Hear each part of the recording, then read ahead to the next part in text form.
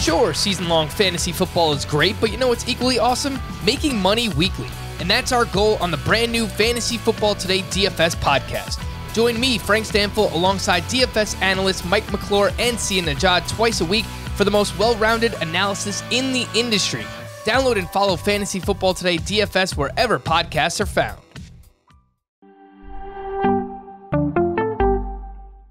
Welcome to the Fantasy Baseball Today podcast from CBS Sports. High drive, center field, hit the wall, grand slam. This is magnificent. Got a fantasy question? Email fantasybaseball@cbsi.com.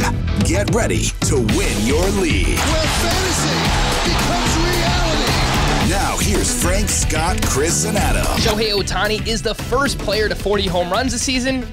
And he has a 2.79 ERA as a pitcher. The guy is just unreal. Welcome into Fantasy Baseball Today on Thursday, August 19th.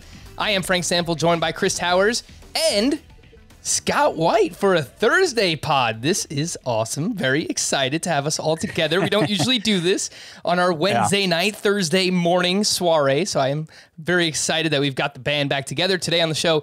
Waiver Wire Matchmaker. Got a few more waiver ads to talk about, and I'll pull up some players. Can you drop these guys for Frankie 2 hits? Frankie Schwindel, man, the guy just keeps going. Hey, real quick, stole it from Adam Azer, and team name Thursday. But let's just start with the AL MVP. The guy is just unbelievable. I mentioned 40 homers, 18 steals for Ohtani, 269 batting average, a 10-11 OPS, 8 innings of one-run ball with 8 strikeouts against the Tigers on Wednesday, 2.79 ERA, 106 whip, 120 strikeouts over 100 innings pitched. And I don't know if this is how you actually would calculate his WAR, but I guess just taking from the hitter and the pitcher side, he's got a 7 WAR. The next closest player is Vladimir Guerrero Jr. at 5.4. He is unquestionably your American League MVP. And that almost certainly undersells his value because WAR is, value over replacement player. Well, he's a DH. He's one roster spot and 2 players, so that adds even more value. If we had a way to calculate that, and I'm sure somebody's working on it or already has, like, he's probably having one of the most valuable seasons of all time. Yeah, I mean, look, no one's going to argue that he's a better overall hitter than Mike Trout or a better pitcher than Jacob deGrom. But when you can do both of those things at an elite level, this is truly something that we've never seen before. And, we make all these hyperbolic statements because, look, we watch baseball a lot and we cover this every single day. But, I mean, this is truly one of the best seasons that we've ever seen from a player when you consider that he's doing it both as a hitter and as a pitcher. Once again, raise your hand if you have none of his pitching stats on your Roto team. That's me. What's going on, Scott? How you doing? You haven't talked yet. How do you feel about Ohtani? He's awesome. He is awesome. Yeah, I mean, he's become so bankable as a starting pitcher that, obviously in like a CBS league where you have to commit to him pitching or hitting going into any given week, you're not really caring that much how he does as a pitcher because you're not getting the benefit of it, as you pointed out. But if you play on one of those other sites that divides him into 2 players and you have the pitcher version, like he's just a fixture. Like, when's the last time he had a bad start? He did have one bad start during a very long stretch. So it was like he's had 6 straight quality starts. He has 4 walks during that span, by the way, which is also just amazing when you consider he had 35 walks over his first 12 starts of the season. But the start before this 6-start stretch was that one against the Yankees where he failed to complete the first inning. So he had 7 earned runs. If you take that start out, he has a 2.17 ERA this season. It's he's crazy, going man. to, if he stays healthy, he's probably got 6 starts left, something like that.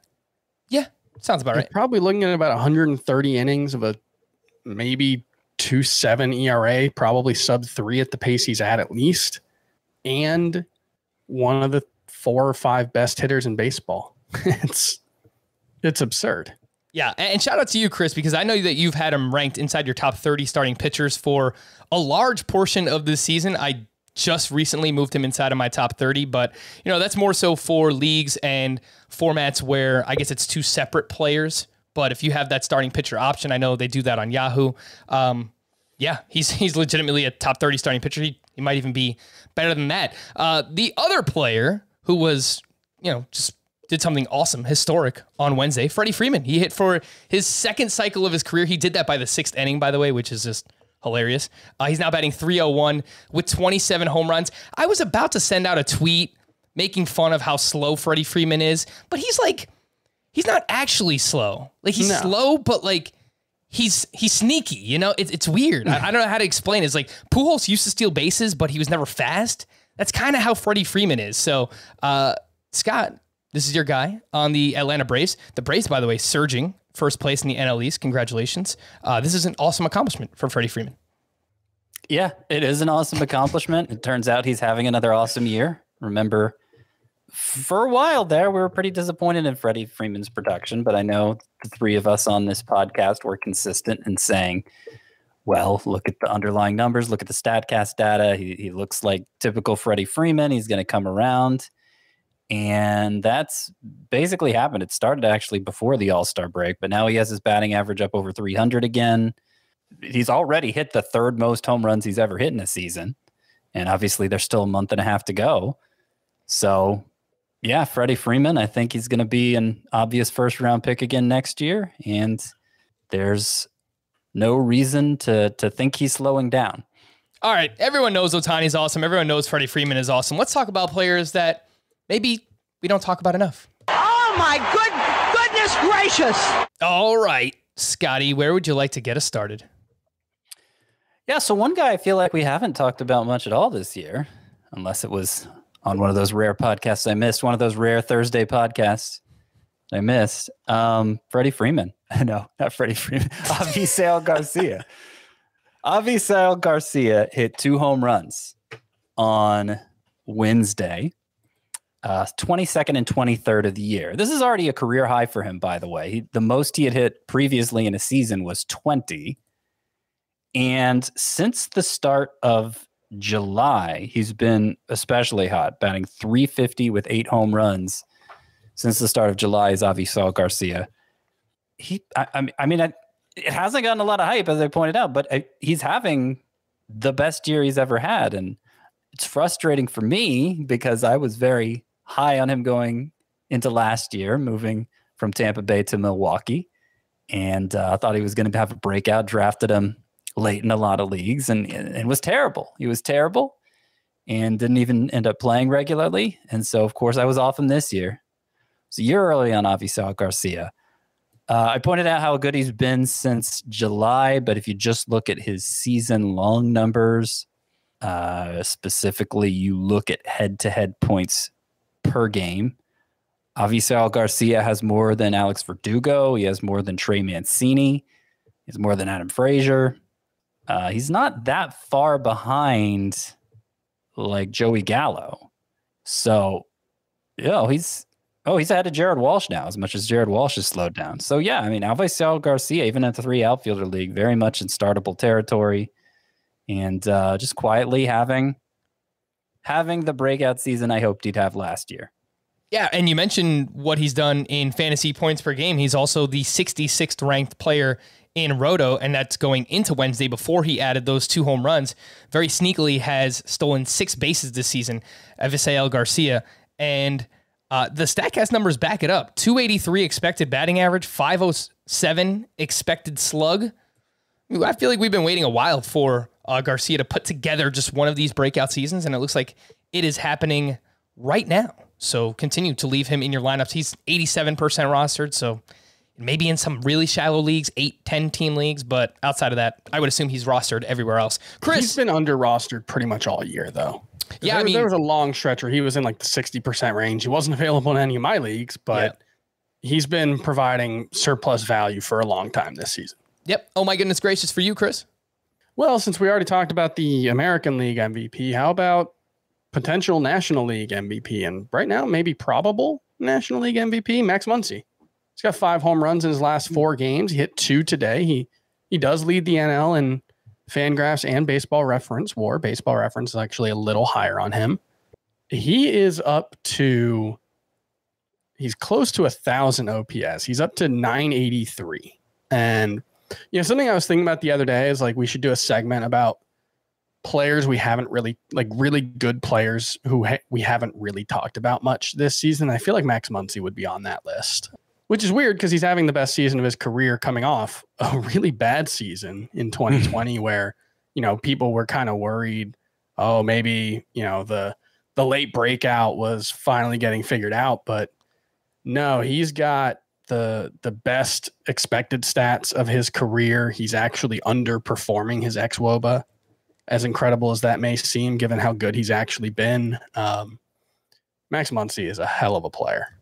Yeah, and the improvement in the batting average is probably the most surprising. He's up to 276 now, 982 OPS. Strikeout rate. Yeah, that's just phenomenal. He's right around an 18% strikeout rate, maybe a little lower against lefties. I think he's coming into tonight, I don't know if he had any plate appearances against lefties, but coming into tonight, he had a 16% strikeout rate against lefties.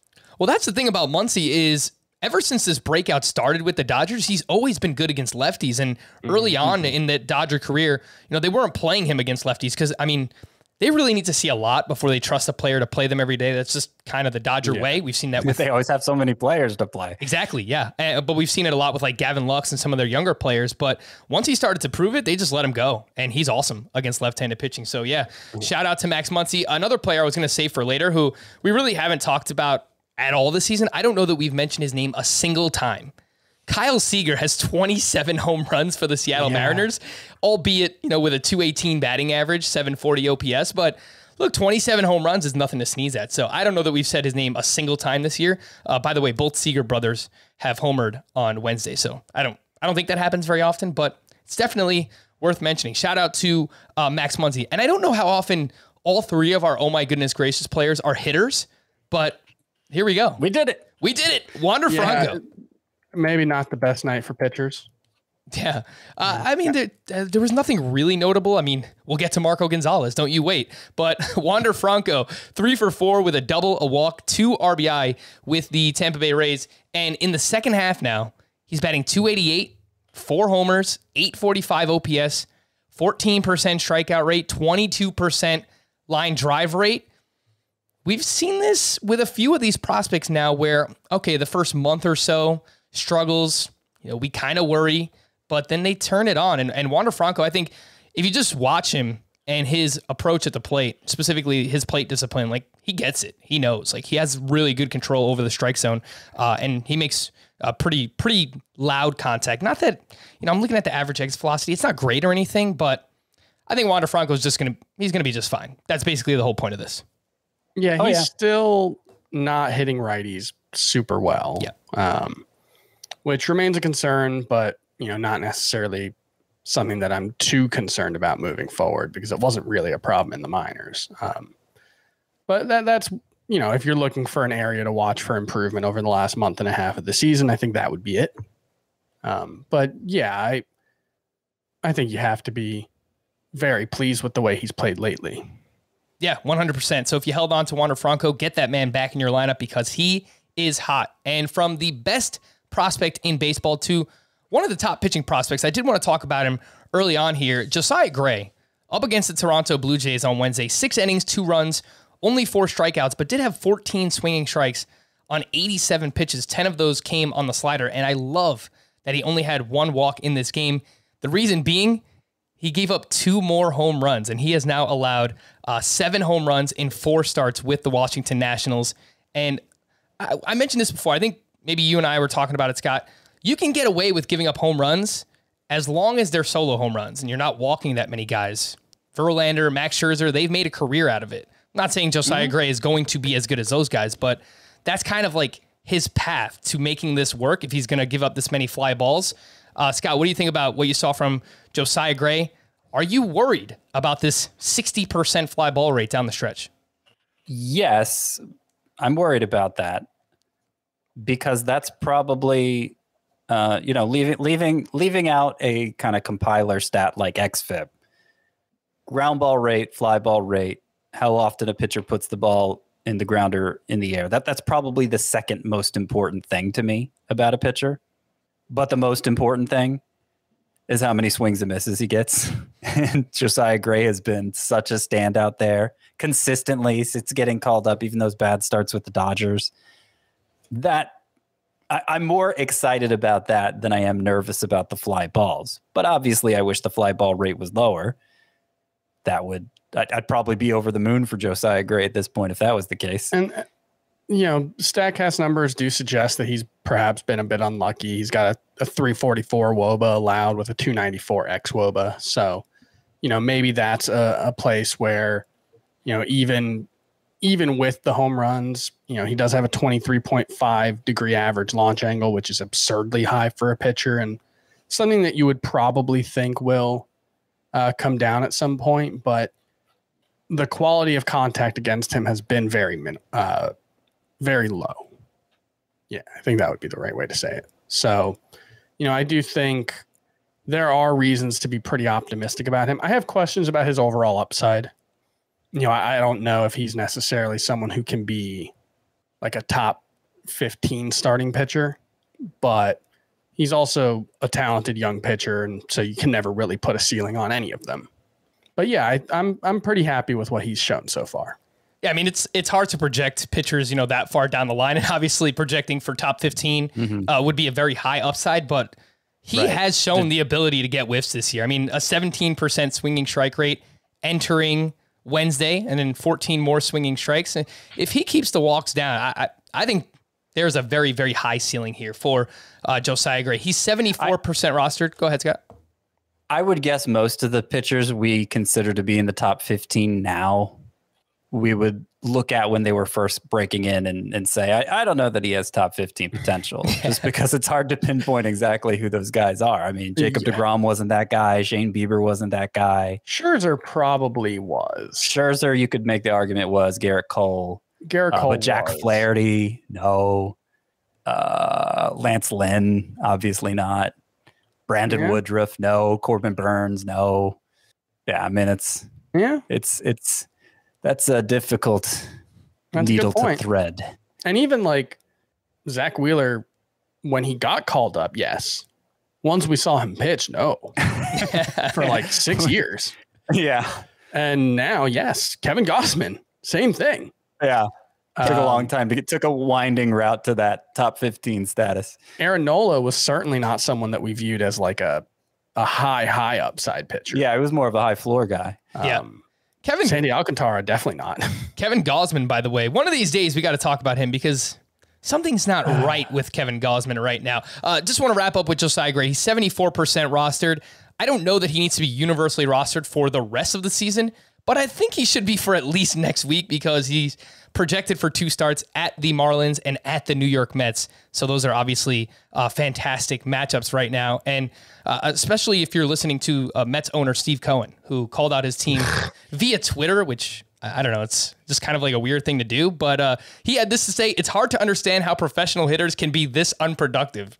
I was just like, I'll just say, oh, he's passionate, blah, blah, blah. But like, if you're the owner who spent all offseason, we're going to spend whatever it takes to build a winner.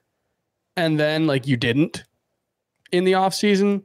And then at the trade deadline, you gave up better prospects so the Cubs would pay more of Javier Baez's salary. One, you definitely don't get to complain about your team's plate discipline when Javier Baez was your big trade deadline acquisition. And two, just shut up. Like, you have not done what you said you were going to do so far as an owner, so just stop. I mean, you don't need to hear it. He traded for Lindor and he gave him a massive contract extension. Right. Like, that's the bare minimum. But that's also much more than the Wilpons would have ever done. So, in comparison, you can trip over a low enough bar. Yeah, that's true.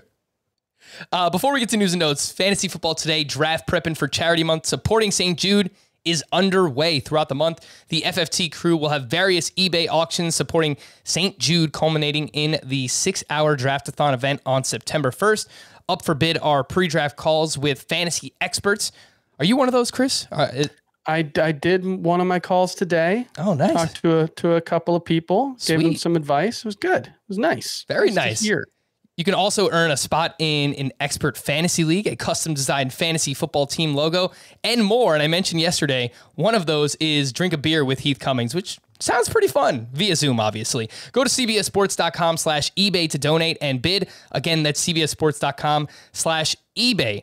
And Chris, I am in the process. I hit you up the other day, asked if you want to play softball. I'm in the process of making our softball team this fall. Now, I'm working on a few things because it's a co-ed league, and I don't know many women that want to play softball or are decent at softball. So if you have anybody in mind, or if you are listening to this podcast and you are a woman and would like to play softball with us, please hit us up. Email me, frank.stanfield@cbsinteractive.com. In Brooklyn. By the way. Important to say that. Any fun? We do have Team Name Thursday later on today. I'll let you use the rest of this podcast to think about it, but let's try and think of a fun team name for our softball team, because I'm not really good at that, and obviously you're much better than me. So I also want to point out, if you want to play in the Scott Fish Bowl for 2022, there are 4 opportunities right now, and you can play in Frank's league right now for $248, which is the most reasonably priced, because like people are putting in big bids for this thing, which is awesome. I love to see it. We're raising money for a great charity. Fantastic. We've actually already surpassed last year's total in money raised, and we still have 2 weeks left, which is amazing. Thank you so much to everyone who's contributed. But yeah, if you want to play in the Scott Fish Bowl, go look for Frank. Put that link in the notes. I'll throw it in there. Yeah, throw the whole eBay page up there, but especially your spot in the Scott Fish Bowl. Let's get that number up. Yeah, let's do that. The most reasonably priced. If you want to play and obviously beat me in fantasy football, please come join. News and notes from Wednesday. Unfortunately, our guy Patrick Sandoval went to the IL with a lumbar spine stress reaction. Joe Madden. So sad. Joe Madden said the injury has the potential to be season-ending, though there is no clear timetable. Jose Quintana will start on Thursday.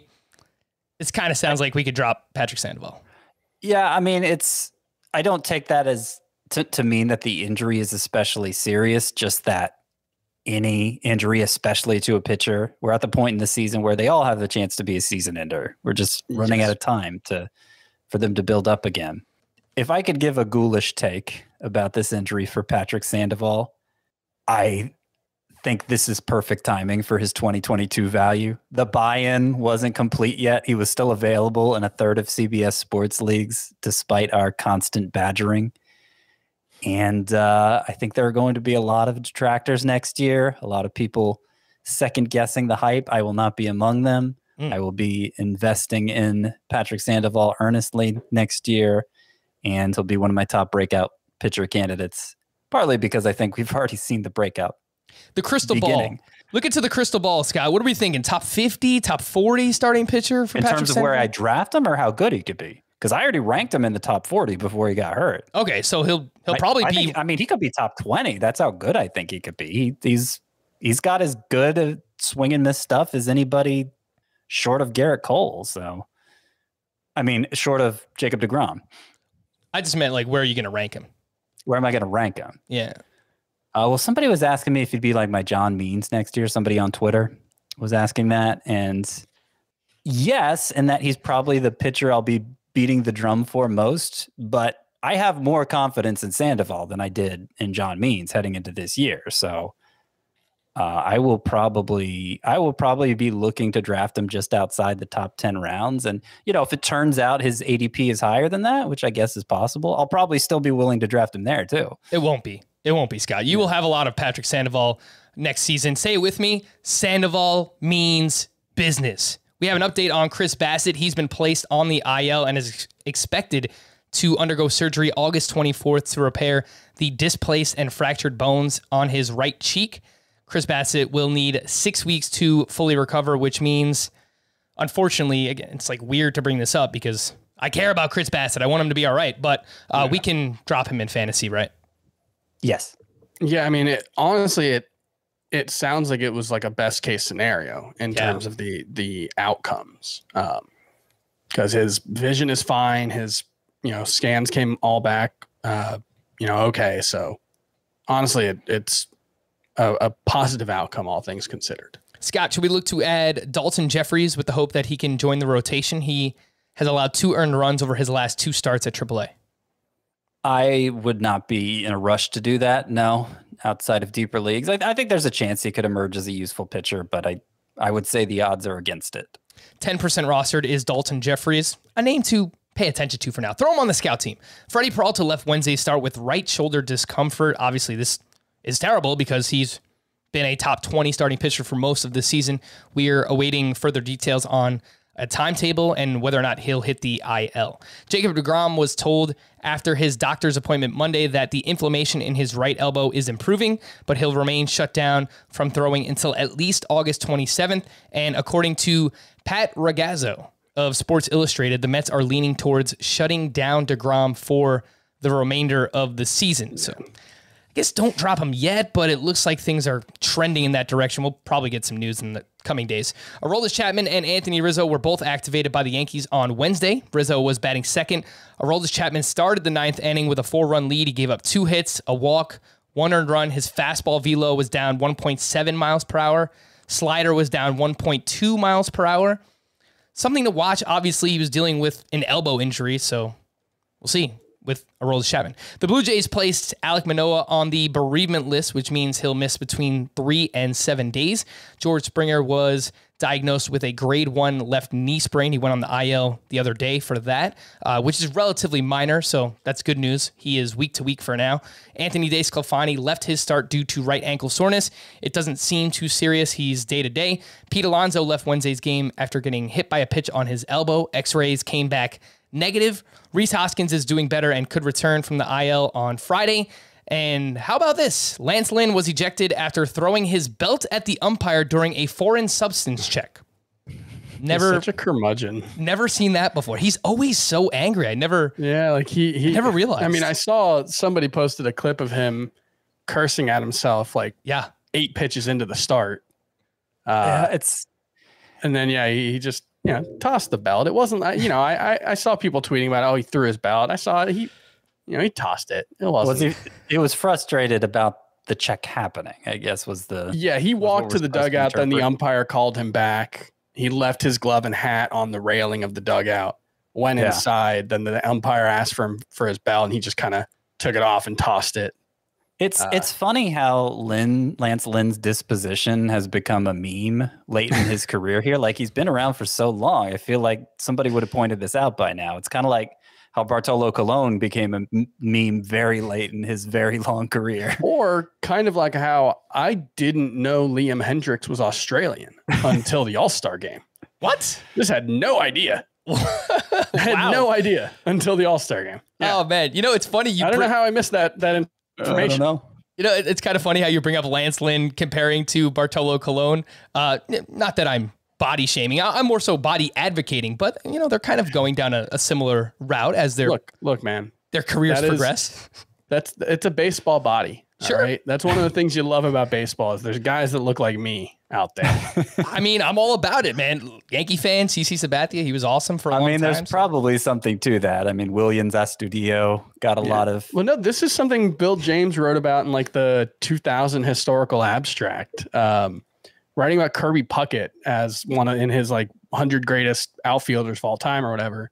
And he posits that like short, stout, dense body types may be good for baseball, which makes sense. It's all about, quick twitch and, generating a lot of power from rotations. So I think there's something to it.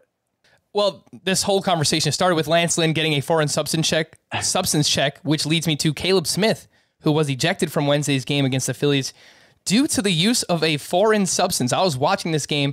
Apparently, it was the same umpire crew that ejected Hector Santiago earlier in the season. So I don't know. Maybe it's just something with these umpires that they're more strict than others, but whatever. Caleb Smith. Kwang Hyun Kim will begin a rehab assignment at AAA on Thursday. Akil Baddoo and Derek Hill both started rehab on Wednesday. Anthony Santander sat Wednesday due to a sore ankle. I did see that he entered that game as a defensive replacement later on. Potentially massive news, specifically for you, Chris. Our old buddy, John Gant, is starting Thursday against the Yankees. Oh my, I'm going to the game tomorrow. Are you really? I'm going on Friday. Oh my God, I need to buy a John Gant jersey. His #1 fan will be in attendance.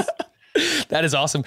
Any thoughts? Oh no, I already talked about this. I didn't even realize I was about to bring up Steve Cohen again. That's how fun it is. Let's take a quick break. When we return, the waiver wire matchmaker next here on Fantasy Baseball Today. Let's talk about Underdog Fantasy. Underdog Fantasy is the best and easiest way to play season-long best ball. Play more fantasy football without spending all that time on waivers and lineups and trades. Just go to UnderdogFantasy.com or download the app, draft a season-long best ball team, and that's it. No in-season management. And you can take a shot at a $1 million grand prize in their Best Ball Mania tournament. And how about this? You can get a free $25 in bonus cash on Underdog Fantasy if you use the code CBS when you make your first deposit. I love Underdog. It is so easy to use. The mobile app is slick. The website is user-friendly. So do what I've been doing. Go to Underdog Fantasy, join a league, draft a team, and that's it. You're good for the season. Remember, go to UnderdogFantasy.com or the App Store or the Google Play Store, sign up with the code CBS, and get a free $25 in bonus cash. That's Underdog Fantasy, promo code CBS. This episode is brought to you by HP Plus. In a world full of smart devices, shouldn't your printer be smart too? It is with HP Plus. These printers know when they're running low, so you always get the ink you need delivered right when you need it. Plus, you save up to 50% on ink, so you can print whatever you want, as much as you want, anytime you want. Huh, that is pretty smart. Get 6 free months of instant ink when you choose HP Plus. Conditions apply. Visit hp.com/smart for details. Waiver wire matchmaker. Let's start with Miguel Sano. He hit a 475-foot homer, and in the second half, very quietly hitting 262, 5 homers, and 877 OPS is Miguel Sano. He's 54% rostered, has first and third base eligibility, 6 games next week, including 3 against left-handed pitching.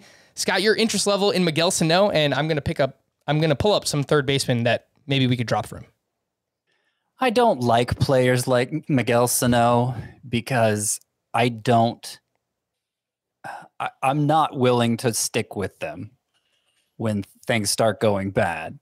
I mean, even like Joey Gallo, who has a longer history of delivering year after year. You know, I had him in a league last year, which, you know, the final numbers ended up terrible, but that's partly because the season was cut off before he had a chance to bounce back. But I even ended up benching Joey Gallo in the league where I had him last year. I understand picking up Miguel Sano off the waiver wire if you're chasing home runs. I mean, that's obviously a rational strategy, but like, just in terms of do I like him or not? No, I don't. I'd rather not have to do that. Scott is overcomplicating this question. Okay. If like a good stretch for Miguel Sano is 5 home runs in 30 games, that's not really worth chasing. I hear you there. What's that? No, keep going. Yeah, like it's been 29 games now since the All-Star break. He is hitting 260, but that's with like a 350 BABIP.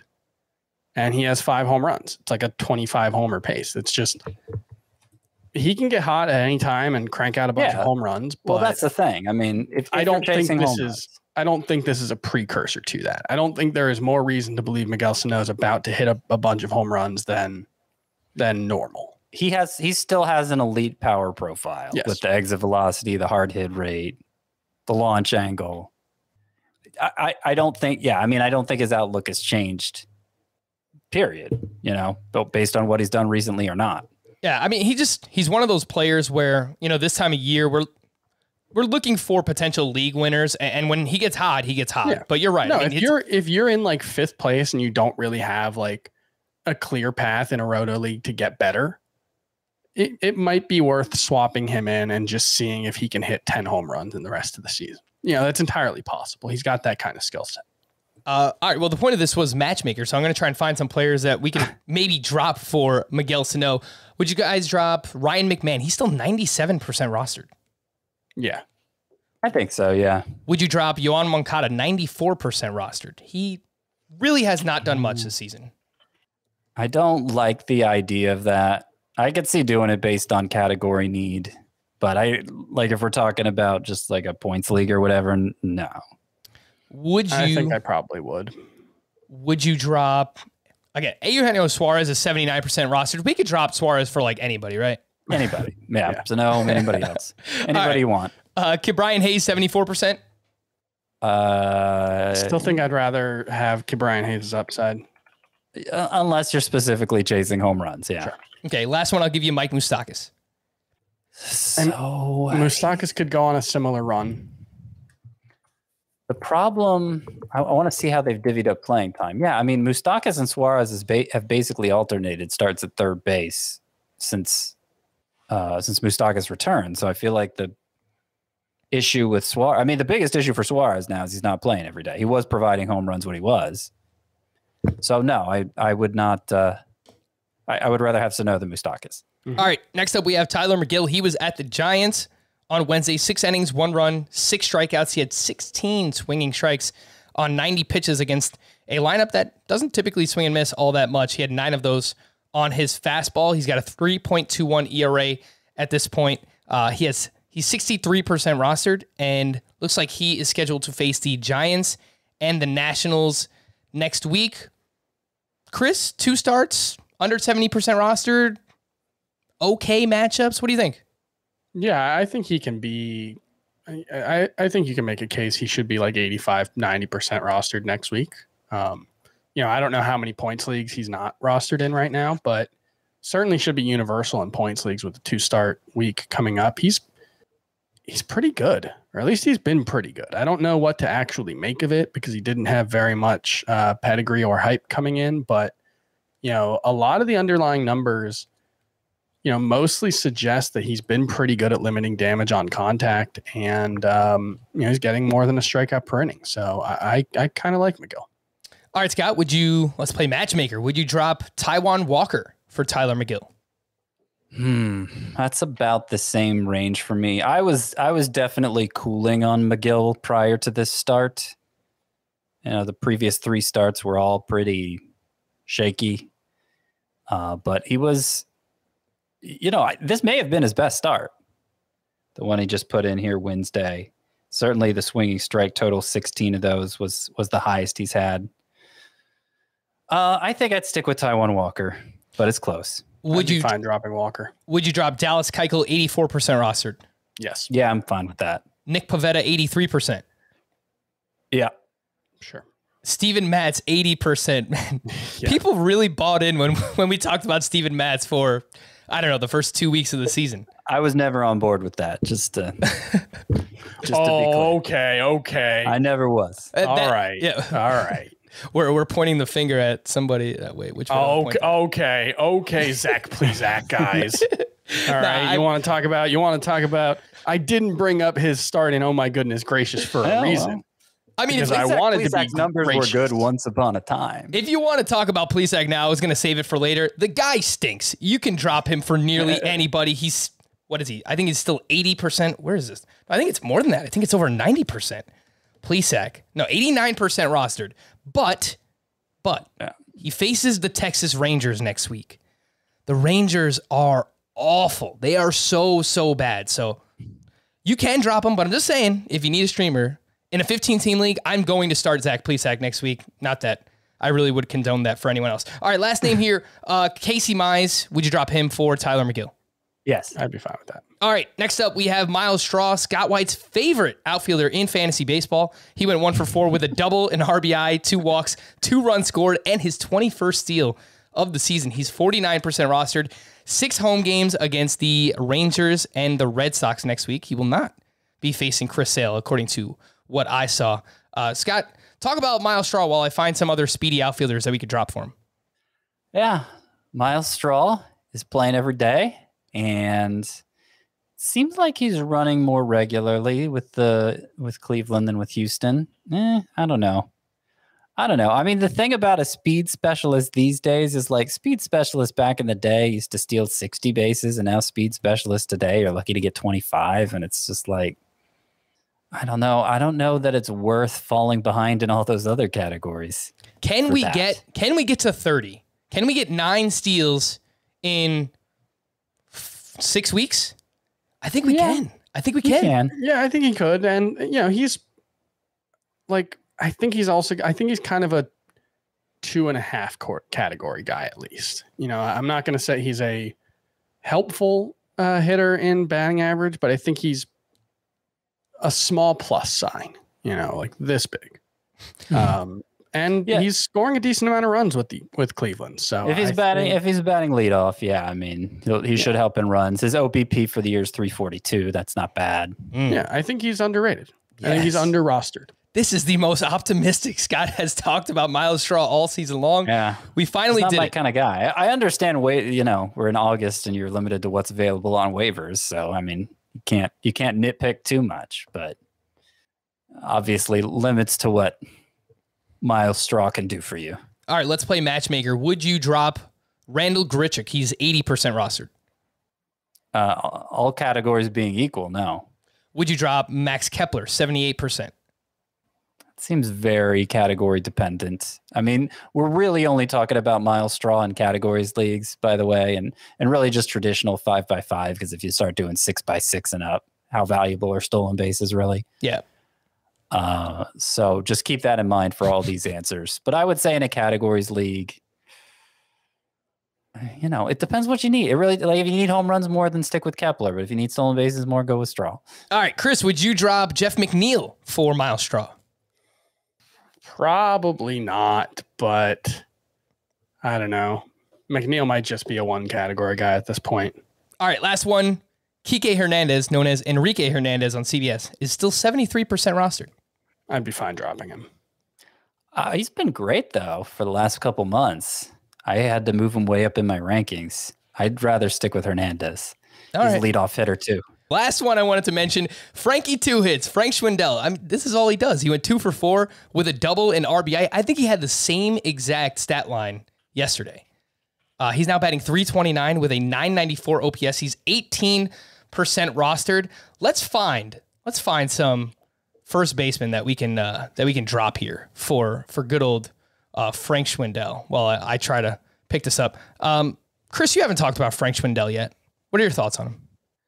I don't see a ton of reasons to be excited about him, you know, in his batted ball profile. Like it all looks just kind of fine. His expected WOBA is 347, which is fine. His expected batting average 278. It's all fine, but you're talking about, you know, someone who looks fine in a 83 plate appearance sample size. So I'd be fine with him over Hunter Dozier, sure. You know, there's a devil you don't know aspect to it, but I'm not. I don't see much reason to rush out and grab him. All right, can I find some questionable first baseman? You know, I didn't realize Lourdes Gurriel has first base eligibility. That's pretty interesting. His playing time has been cut. Can we drop Gurriel for, I don't know, any of the names that we've mentioned to this point? Sano, Straw, Dozier, Frank Schwindel? Or is that going too far? Let me see how much his playing time's been cut, because I'd heard I would that prefer recently. not to. And by the way, Frank Schwindel has done nothing against anything but fastballs so far this season. Lourdes Gurriel has sat out 3 of the last 6 games. Yeah, he's not. Yeah. Man, he's sitting a lot. You know, that was a big miss for me. It depends how urgently you need help, I guess. I mean, at this point, how likely is it that Gurriel's going to get hot enough to win back full-time at bats? I don't know. I mean, I get what Chris is saying with Schwindel, and certainly the odds are against him being an impact contributor, but he's always just, between his minor league numbers, and he's had 2 huge spring trainings before, and I just always kind of wanted him to get a chance, and now that he's getting it, he's playing well. And I would be fine dropping Lourdes Gurriel.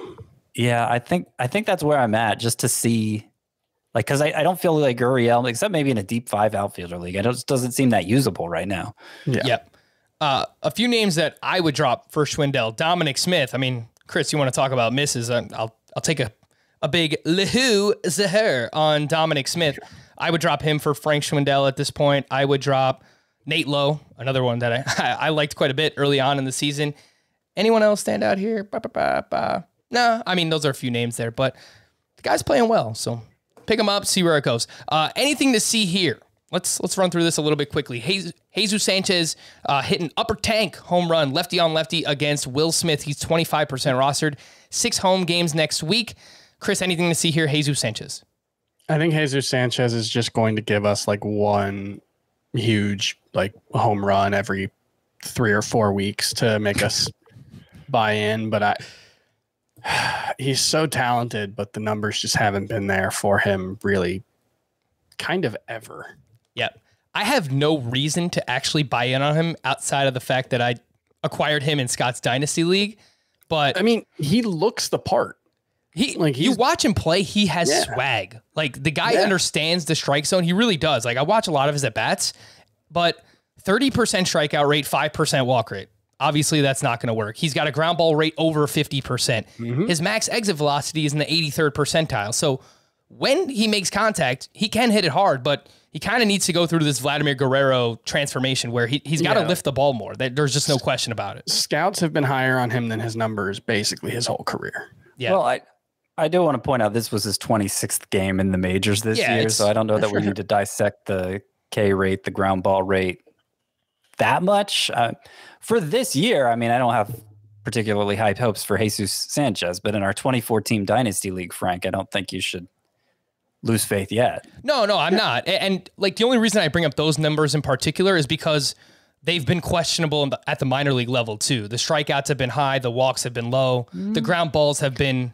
His career strikeout rate in the minors is, I can't find it. He had 1 year where it was bad, but for most of his minor league career, it's been around 20%. Oh, yeah. Oh, that's actually better than I thought. All right, Scott, you made me feel better about Jesus Sanchez. Brady Singer for most of the season has been very bad, but he was pretty good on Wednesday. 6 2/3, 2 runs, 6 strikeouts against the Houston Astros of all teams. He only had 3 swinging strikes on 92 pitches. The velocity was up 2 miles per hour on his slider in this one. Scott, anything to see on Brady Singer?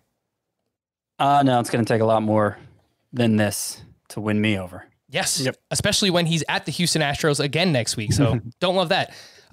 Chris, back to you. Your guy, Ian Happ, 5 hits, 2 homers over his last 3 games. I don't think there's anything there yet, but I think we need to just pay attention. Let's see where it goes.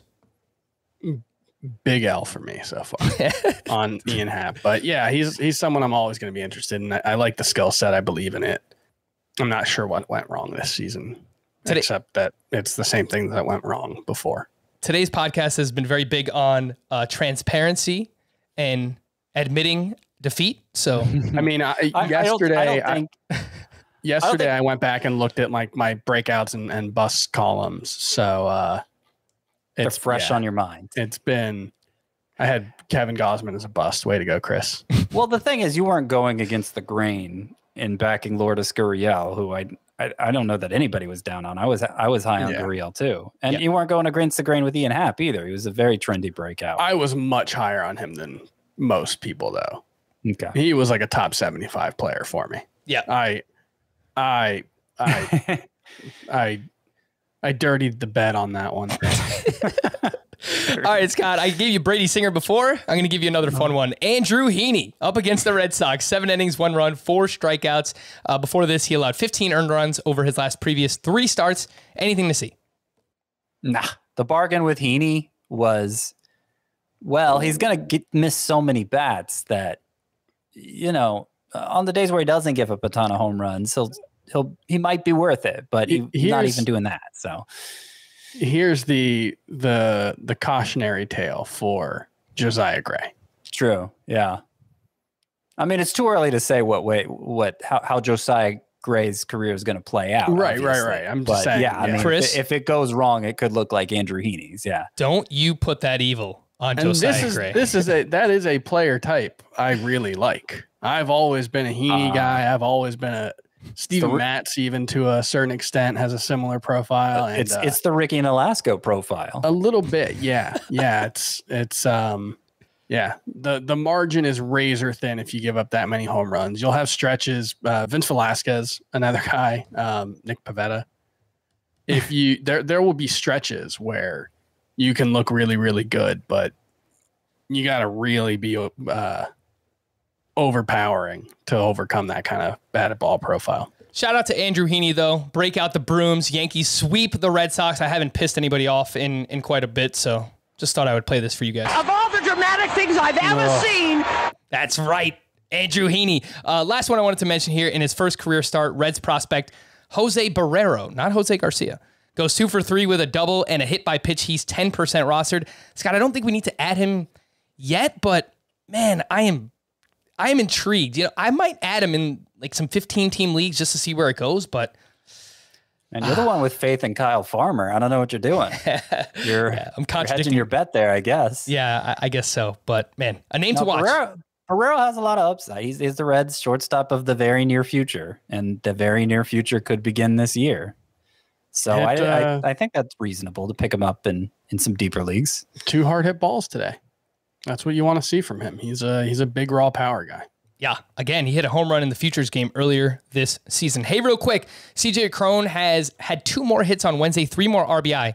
In 15 August games, he's batting .415, 7 homers, 25 RBI in 15 games. That is just unreal. He also has an 1108 OPS at home and a 674 OPS on the road, 71% rostered, 6 games on the road next week. I don't think you could start him on the road. No. I mean, it's as straightforward as it gets with CJ Cron. Start him at home, sit him on the road. The last 2 home series, he's just been bananas. And then there was like a dead road series or 2 in between. Is he going to end up with like the season we thought he was, and just throughout, nobody's actually going to have like had any faith in him? 100%. Before the season, we were like, oh man, CJ Cron could have like a 30 homer, 90 RBI season where he hits 270, and like he's not far off that pace. 100%. I was actually thinking to myself, I hope the Rockies bring CJ Cron back because he fits so well there. Will Myers had a double dong. He's now up to 15 home runs. His last 15 games, he's heating up a little bit. 289 batting average, 3 homers, 1 steal, 77% rostered. The problem is he plays 5 games next week. Any interest in Will Myers? Not yet. He hasn't been as bad lately as you feel like he's been, as you pointed out, but you could go back further than the last 15 games. Still, he hasn't been quite good enough to motivate me to start him again. Hey, real quick, it never fails. We told everyone to drop Michael Conforto, drop Matt Chapman, and of course, both of those guys are coming around. Michael Conforto, 2 more hits. He's now batting .304 with 2 home runs, a .904 OPS in the month of August. 73% rostered, 6 home games next week. Chris, should we jump back on the Michael Conforto bandwagon? Start Lourdes Gurriel next week. What? Yeah. Because we told everyone to drop him. Oh, right. Yeah. That makes sense. Come on, guys. A little slow. Context clues. Yeah. You should. Yeah. When Michael Conforto is going right, like I get dropping him when he's been in this season-long cold streak, but we know how talented he is. We know how good he can be. Will we want to start any of these pitchers next week? Marco Gonzalez at Texas on Wednesday. Never fails. 5 1/3 shutout, 6 hits, only 3 strikeouts. Over his last 6 starts, he has a 1.45 ERA. 3 of those starts have come against the Texas Rangers. He looks like he's in line for 2 starts next week versus the Royals at the Oakland A's. Scott, would you start him there? It's not Texas. Well, no, but the Royals are kind of a pushover. Their lineup is as well. True. And it's 2 starts. Much easier to justify in a points league than a roto league. But, last 6 starts, the 3 that weren't against Texas were also very good for Marco Gonzalez. So he may be coming around. I mean, he's somebody we pretty much all believed in coming into the year. I wish there was I'm trying to figure out if there's a way to do like StatCast high-level splits over the like course of the last 6 games or whatever it is, because he had some of the worst expected stats I've ever seen for a starting. Like literally he had like an xERA in the middle of July that was like almost at 7. And so far, those numbers have really turned around. He's got a 191 x WOBA in the month of August. That was before tonight. And it was lower than his first 2 months in July, at least. So I might start him in a points league next week. Sure. Just give me a yes or no on these next 2. Tarek Skubal turned in a quality start against the Angels on Wednesday. He's allowed 2 earned runs over his last 3 starts. Would you look to start him at the Cardinals next week? Yeah. I mean, I don't think it's a must-start situation, but he's if you're looking to fill an extra pitcher spot, yes. Yeah, he's pretty fringy, but okay. Scott, our guy Ranger Suarez let us down, man. At the Diamondbacks, 4 2/3, 8 hits, 3 runs, 4 walks. It was a dreadful start. However, he's got 2 starts next week versus Tampa Bay, versus Arizona again. 36% rostered. Seems kind of fringy. But yeah, polar opposite opponents there. 6 of the hits he gave up were singles. That happened. When you're an extreme ground ball pitcher, you're going to give up singles sometimes. The 4 walks, that's not something he can continue if he wants to be good.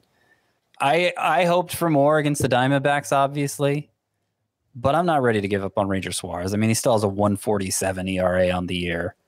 So for a 2-start week, particularly if you're talking a points league and a spark and a relief pitcher spot, I think that's still worth pursuing.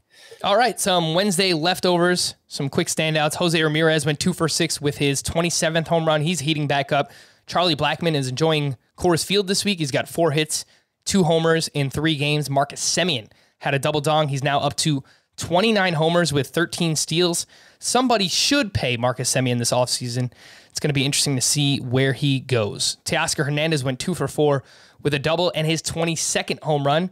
In the second half, he's batting .365, 11 homers, and an 11.15 OPS. Juan Soto and Josh Bell each hit their 20th home run of the season.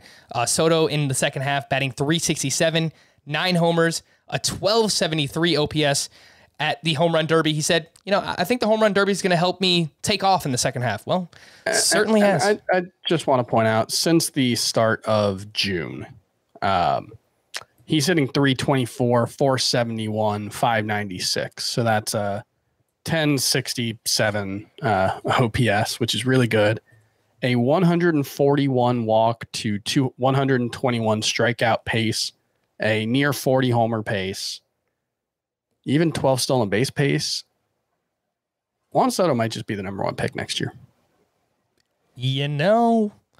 I was about to say no way, but with Ronald Acuna and Fernando Tatis' status up in the air, that could make a lot of sense. Luis Robert, he's hot. 10 hits, 2 homers, 1 steal over his last 6 games. Jack Flaherty up against the Brewers, 6 innings, 2 runs, 8 strikeouts. The velocity down a little bit, around 1 mile per hour on the fastball, almost 2 miles per hour on the slider. So let's pay attention to that. But fantastic matchups for Flaherty next week up against the Tigers and the Pirates. Last name I wanted to mention, AJ Pollock, 3 for 5 with his 15th home run. He's 74% rostered. He might be out there. Some 10-team leagues, some points leagues. I don't know why the buy-in's been so slow with him. I know there have been questions about him losing playing time after they acquired Trey Turner, but obviously that's not going on right now with Mookie Betts out. So he can't stay healthy. Well, is that a sarcastic argument? Yeah. From you? Yeah. Yeah, because you never make that argument about anybody. Yeah. No, that's why the buy-in's been so slow. Yeah, it sounds like it makes sense. I mean, he was leading off for the Dodgers on Wednesday. I mean, if you need any other reason to pick someone up, I mean, that should be it. The call to the bullpen, some bullpen updates for the Twins. Alex Colomé is back. He gave up 2 earned runs and took his 5th blown save of the season. For the Rockies, Daniel Bard got his 20th save. That comes with a 4.44 ERA. For the Giants, Jake McGee gave up a run in the 9th, took his 4th blown save. He's now allowed 5 earned runs over his last 5 appearances. Getting a little shaky out there, so let's see with the Giants. For Washington, Kyle Finnegan picked up his 4th save. For the Angels, Raisel Iglesias, his 27th save. He is the 3rd ranked reliever in Roto this season. And, when I saw 27, I thought one of my bold predictions coming into the year was that Raisel Iglesias would finish as the number 1 closer in fantasy and lead MLB in saves. Leading MLB in saves probably not going to happen, but he's not that far off. He's 7 behind Mark Melancon. So there you go. Pump myself back up after taking a bunch of L's. For the Mariners, Paul Sewald, Scott, why did we even talk about it yesterday, right? I'm Paul Sewald using the 8th inning. Drew Steckenrider picks up his 5th save, and basically yesterday we said the opposite. So, well, Steckenrider worked not even the 8th yesterday, worked the 7th. Yeah. And, heading into yesterday, I thought maybe Steckenrider is the front runner for saves and see. I think Diego Castillo definitely isn't. That doesn't mean Castillo won't get another save this year, but they keep using him in the 8th, pretty much all month they have. So I'd still rather have Seawald because his other numbers are better, and it at least seems to be a split role between the two. For the Royals, Scott Barlow got his 7th save. For the White Sox, Liam Hendricks, nice bounce back, 5 hitless outs with 3 strikeouts for his 28th save. And then for the Cardinals, Alex Reyes just had a nightmare outing. He gave up a solo homer in the 9th to tie the game, and then he gave up 3 unearned runs in the 10th. He wound up taking the loss. A lot of those unearned runs came because of him. He had an error in the 10th inning. He had a wild pitch that allowed a run to score, so it was just an awful outing. Thursday streamers, to stream or not to stream. Let's start with Jose Quintana at the Tigers, Chris Flexen at the Rangers, John Lester versus the Brewers, Zach Thompson at the Reds, Mike Minor versus the Astros. Flexen and nobody else? Yeah, Flexen's probably the only one. That's fine by me. Let's look at Friday. Brad Keller at the Cubs, Zach Davies versus the Royals, Nestor Cortez versus the Twins, Eliezer Hernandez at the Reds, Brett Anderson versus the Nationals, and Miles Michaelis making his return versus the Pirates. I don't love any of these, but I could live with Eliezer Hernandez at Cincinnati, Nestor Cortez versus the Twins, and Brad Keller at the Cubs. Brad Keller's been sort of good lately. He's got like a 3.60 ERA since the start of July. Yep. And I would have said that the Cubs have been pretty bad lately, but they hit Tyler Mahle pretty hard on Wednesday. I don't know where that came from, but yeah, it did happen. Team name Thursday. Let's wrap up with some of these. From Dansby on Twitter. Dansby Samsonite. All right. Yeah. Good 26-year-old movie reference there. Yeah. I did look that up beforehand. I've seen Dumb and Dumber, don't worry, but it's been a while. And then his next one is Doncha Inoa. Okay. I mean, kind of also could also be like a 26-year-old movie reference.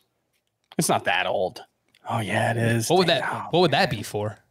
Oh, that just made me feel really old. Fargo. Oh yeah. That's like 95. Uh-huh. Oh man. I think Fargo's 96. I still think like I was like, no, that was only 15 years ago. Nope, that was. Man, yeah, that just made me feel really old. You start losing decades. I hear you. Yeah. This next one's from Daniel. Stop looking at me, Swanson. What is that? Parks and Rec, right? That's like Tom. So I just searched it on Google. It could be Parks and Rec. It seems like it also could be Billy Madison. He yells at a swan. Stop looking at me, Swan. Okay, that makes sense. Yeah, a lot of Dansby Swanson love. I'm here for it. From Tyler, I've got 7 players on the IL currently, including my first and second rounders, Mookie Betts and Adalberto Mondesi. So my team name is now Ilberto Mon DTDSE. I like All right, Heath. That's very good. No, that's great. That's such a Heath team name. This next one's from CJ, India of the Galaxy. I don't get it. I don't either. Don't get it. Look, you guys are my go-tos for team names. So if you don't get it, I don't get it. From Mark and Casey, all this talk of Ferris Bueller's Day Off, I still haven't watched it, made me think of some John Hughes film team names. Q Frank admitting he's seen none of these movies, and Chris saying, to all of these team names. The Breakfast Kluber. Walker Bueller's Day Off. Home Malone. That's very good. That's the best one. Although the next one might be better. 16 Candelarios. That's very good. From Brad. I think I'm going to do this right. I'm not entirely sure. Oblique day, oblique da. Oblique day, oblique da. What is that from? Is that like a song or something? Not quite, but the spirit of it. Okay. It's obla di obla da. Oh, all right. So I was kind of in rhythm. Not really though. From Bill, gallon of gasoline on the fire. Well, say that again. Sure. Yeah. And we have a bunch from Joe. We'll wrap up with these. Do you like jazz? Oh, like Chisholm. Okay. Yeah. I don't have my jazz soundbite here. Oh, well, too bad. Annie, are you okay? Yep. Oh, this is a Yu Darvish team name? Sure is. Okay. Chris, do you prefer the original or Alien Ant Farm? I prefer the Alien Ant Farm one. Yeah, I think so too. That song is just awesome. It's so great. Next one, Bohm Goes the Dynamite. Actually, my team name in the For the People podcast league. There you go. Yeah, this is an often used one, like Trevorant. Trevor ending story. Yeah, sure has. Shohei girl, hey. Sure. Haters gonna hate. Mm-hmm. Yeah. Paddock at the disco. I think we've seen that one before too. Yeah. Well, the classic is Panic at Chance Cisco. Joe Panic. Joe Panic. That's an all-timer. That's great. Sexy Canna. I don't understand. That's a song. Sexy Canna. I forgot who sings it. Nolan. How do I do this? Nolan Arenado on your team anymore. Yeah. And the last one here is Wadamus, you made. What a mess you made. Okay. I was thinking the better version of the Nolan Arenado one would be Nolan Arenado not gonna work here anymore. That's pretty good. And to add to the John Hughes one, I will contribute planes, trains, and automobiles. Okay. Yeah. All right. Well, you got the approval from Scott. That doesn't happen often here on Team Name Tuesday. Again, if you want to help us name our softball team, Chris and I are going to play on a team together in the fall. Scott, if you want to move up to New York for like a couple of months and you want to play with us, sure, you're welcome to do so, obviously. If you want to bring your wife up every Saturday morning. Yeah. Why not? If your wife knows how to play softball, we could use some ladies that know how to play. So again, you have a team name for our softball team, let us know. Email it in. For Scott and Chris, I am Frank. Thank you all for listening and watching Fantasy Baseball today. We'll be back again tomorrow. Bye-bye.